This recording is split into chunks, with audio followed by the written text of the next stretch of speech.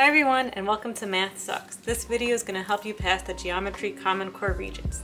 We're doing this one question at a time. Here is question 11. In the diagram below, EF is parallel to HG. So let's write our little parallel signs. EF is equal to 5. They fill this stuff in. So we have 5, HG, where's HG? Is 12, Fi is 1.4x plus 3, and HI is 6.1x minus 6.5. So all of that's filled in for us. Now they want to know what is the length of HI. So they want us to find x and figure out this equation here. So how are we going to do that? So the trick here is to realize that these are similar triangles, these two. So since this is parallel EF to HG, this means that both of these lines are being cut by a transversal. So that gives us all these different kind of congruent angles. So we know that this is a congruent angle just based on vertical angles. But now with knowing these are parallel and being cut by a transversal, we know that alternate interior angles are also congruent. So angle G is going to be congruent to angle E, and then angle F is congruent to angle H. So we know that triangle EF I is similar to triangle HIG by angle. Big deal. How is that going to help me find HI? What we know is that the sides are going to be in proportion based on this, because whenever we have similar triangles, it means the sides are in proportion. And I have a whole video on similar triangles if you want to check that out. So now we can make a little proportion with the sides, so we can have the base 5 over its side, over this little triangle here, triangle EFI. So we have the base of 5 and then over 1.4x plus 3, the other triangle, HIG. So we're going to set that equal to the base on this side, 12, all over its side, 6.1x minus 6.5. And now we could just solve for x using algebra and cross multiplying.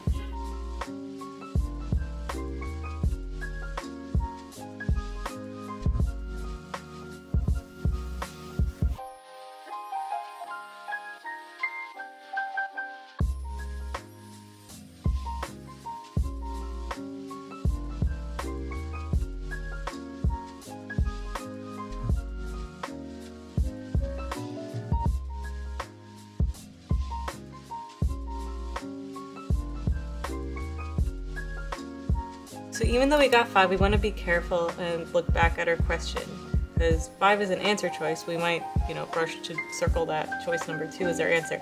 But be careful, because remember, they're looking for the length of HI, right? So what we actually want to do is plug in 5 into the length for HI, 6.1x minus 6.5. So we have 6.1x, which now we know is 5, minus 6.5, which gives us 24. And that's actually going to be our answer, choice number 4.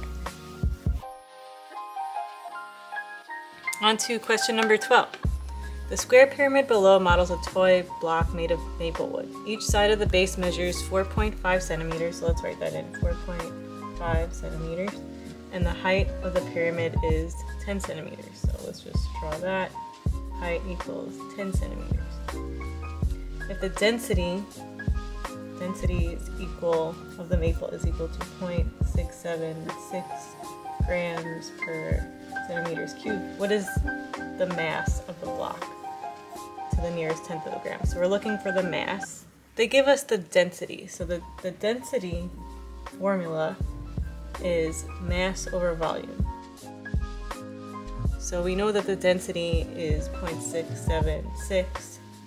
And they want to know what the mass is, m, over volume. So we can find volume, right? So the volume of, this is a square base pyramid, so a square base pyramid. So that is just b squared times h over 3, where b is the base, which in this case is 4.5. Squared over the height, which is 10. So just plug that into your calculator and you'll get 67.5. So this is the volume. So we can actually plug this into our density formula over here. And then we can cross multiply again to find M. So we could just do 67.5 times the density that they gave us, and this will be equal to the mass. If you plug that in, you'll get that the mass is equal to 45.63. But notice they went it to the nearest tenth, so this is just going to be equal to 45.6, which is choice 1. So that's a lot of formulas to know, to remember. You have to remember the volume square base of a pyramid and the density formula. On to question number 13. In the diagram below of right triangle EFG, altitude FH intersects hypotenuse EG. So whenever we see altitude, we know that this is gonna be a right angle at H, right? So this whole thing is a right angle. FH equals 9, EF equals 15. What is EG? So we wanna find this length here. Just basic Pythagorean theorem, we could find EH right here. So let's just do that. So we have a squared plus b squared equals c squared. Just filling in the sides, we have 9 squared plus, and then we have this length here. Let's call it x. X squared equals 15 squared.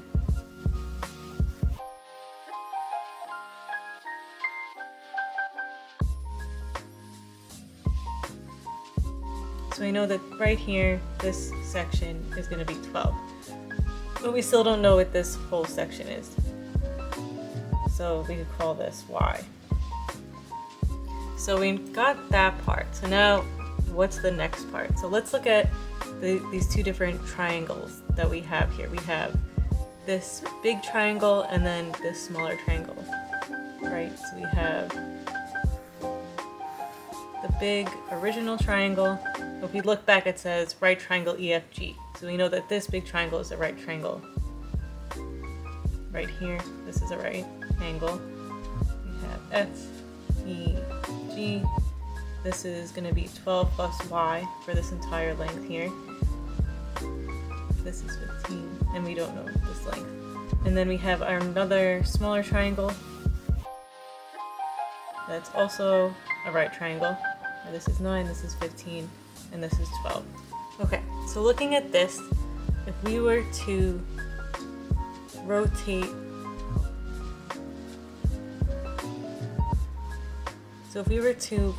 our triangle and make it look like this one,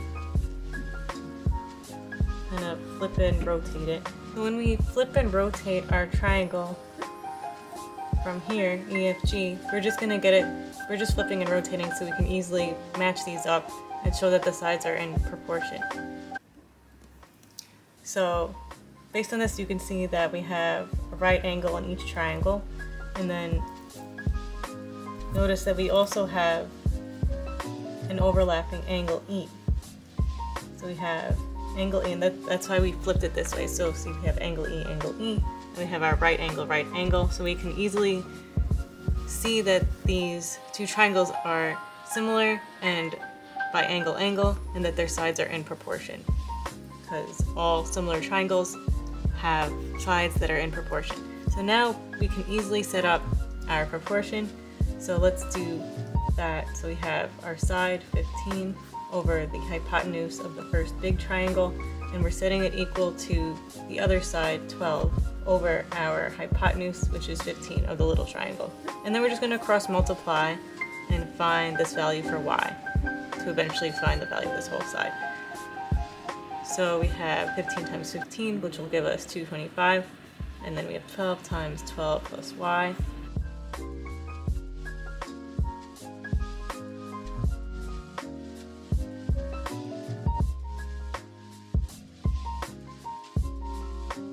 So we get a value of 6.75. So again, don't get too excited and circle that first choice, because we are not done yet, right? But they want the value of EG, so this whole thing, which is 12 plus y. So now we just need to add 12, and we end up getting 18.75, which is choice 3. And that is our answer. So this one's tricky, but just practice these kinds of questions. These come up a lot where there's a triangle with 3 triangles. So there's the first triangle on the outside, and then a triangle on the left and a triangle on the right. And they're always similar to each other. And they're always going to involve some kind of proportion. So it's tricky and takes a lot of steps, but just be on the lookout for those because they come up a lot. Question number 14. In triangle ABC below, D is a point on AB and E is a point on AC, such that DE is parallel to BC. So we have these 2 parallel lines, and then notice there's lines coming out of it. Even though it's a triangle, this can be thought of as a transversal, where we have different angles that are equal to each other, like alternate interior angles and alternate exterior angles and things like that. So, so keep that in mind when we look at the following answer choices. So they want to know which statement is always true. So when we look at this, we have to ask ourselves, angle ADE and ABC are right angles? Okay, no, it looks like they're right angles in this example, but that's not always going to be the case, because all they just said, all we know is that DE is parallel to BC in this case. So, no. So like AB could be in an incline, right? So, no to choice 1. Triangle ADE is similar to triangle ABC. So this little triangle is going to be similar to this. Is that always true? So let's see.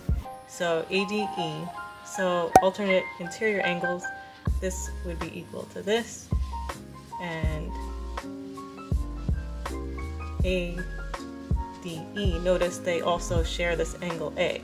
These triangles are similar by angle.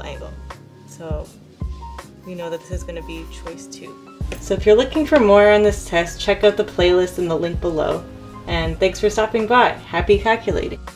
Need more practice? Check out MathSux.org for more questions. Link below. Also, don't forget to subscribe. Happy calculating!